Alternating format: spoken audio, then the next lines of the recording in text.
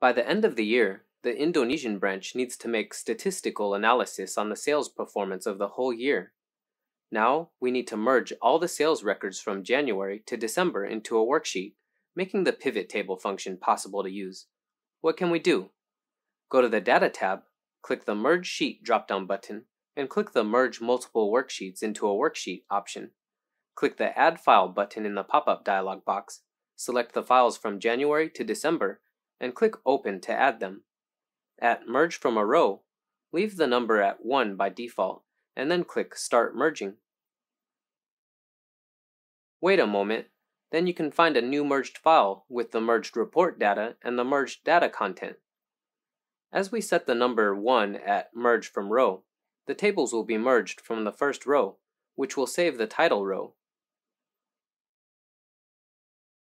If we change the number 1 to 2, the tables will be merged from the second row. And the title row will not be displayed in the merged worksheet.